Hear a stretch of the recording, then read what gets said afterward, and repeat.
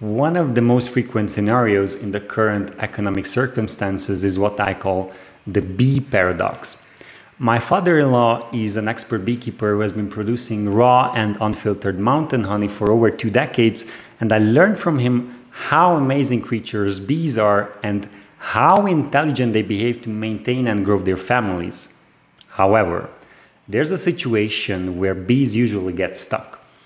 And I'm pretty sure that most of you have seen this, especially in springtime. The window of your room is tilted open and the bee flies in. After making a few rounds inside the room, it tries to go out. 9 out of 10 times, the bees will not be able to do that and will fly directly into the window. Bzz, bzz, bzz. Usually, this is the moment when you realize that you have a bee in your room. And these intelligent creatures can struggle on the window for hours if you don't help them. They will keep trying to push through the window. So on the one hand, we have these amazing and intelligent creatures, and on the other hand, we have its limited behavior pattern that doesn't help it to get out even though it flew in the room easily. So bees get blinded by the light. By the way, of course, other insects do this as well. But why I call this phenomenon the bee paradox is because bees are considered more intelligent than most flying insects. And that's what I saw last year and this year.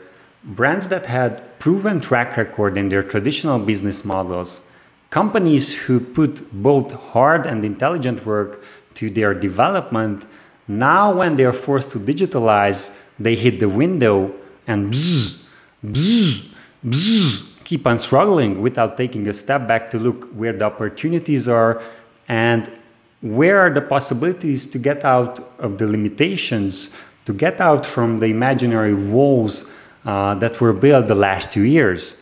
These brands see digital as the light, but they don't see how the window is blocking them. They want to digitalize, they try to do it, but most of them fail badly. That's because most of the time to tackle these barriers requires a mindset shift. By the way, you can check my video about why digital transformation requires more than technology here. So back to the mindset shift. Similar to the few bees who managed to fly back and find a way out, leaders need to do the same. This is hard to do not because stepping back is a big thing, but because they think in the same pattern as before. They're trying to solve the problems in the same manner as before, and it won't work. And while this video is not enough to break such mental patterns, I want to give you 3 cornerstones for starting the change in mentality. Here's the first. Leaders who succeed in digital understand and embrace this. While traditional models could be built layer by layer, gaining experience and paving the road mile by mile, forging the path for a digital business model is different due to the rapid evolution of technology that creates fast changes in the digital economy. A pattern that worked today might not have the same results in 12 months. It can be worse, and sometimes it can be even better. The second thing is that strategy was key before and is key today. However, how you build a digital business strategy is different from the one for a traditional. While there are many differences, I want to focus on one today. How to plan the ROI, or the return on investment. In a conventional business model, a good return on investment is considered to be everything that performs better than portfolio investments. Portfolio investments can be stocks, bonds, real estate, or even other businesses, basically anything that has a positive ROI.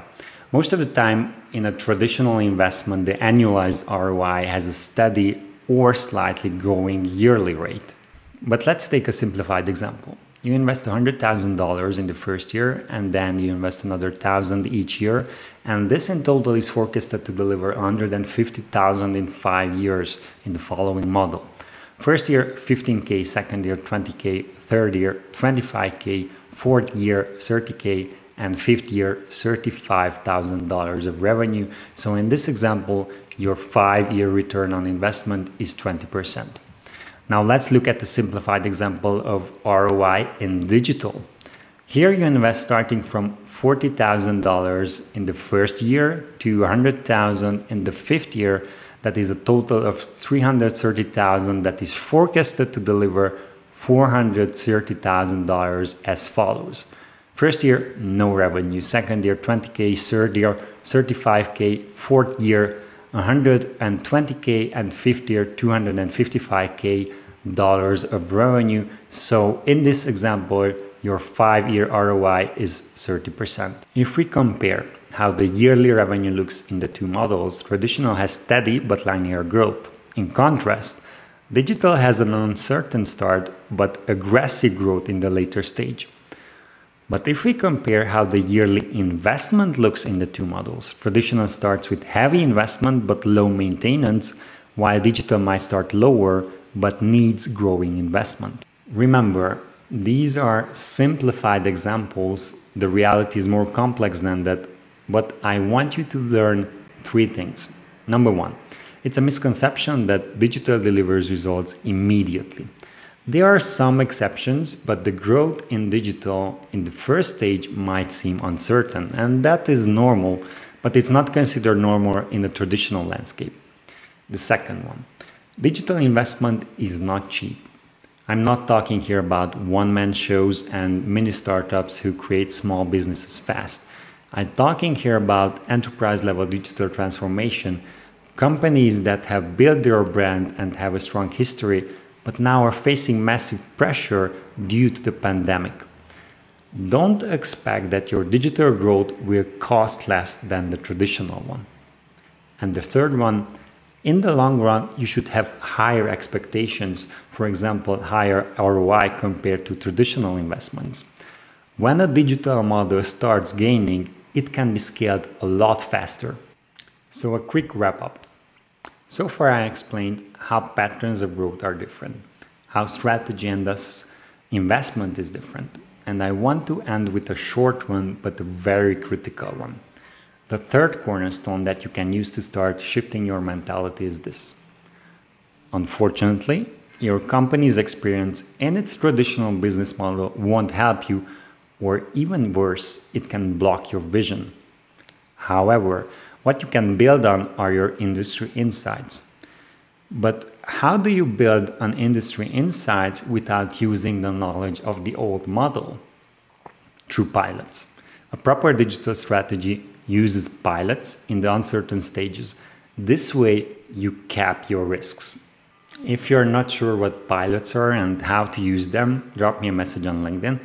Also, if you're interested in learning how to start your digital transformation, subscribe here on YouTube or follow me on LinkedIn, as I will soon talk more about this topic.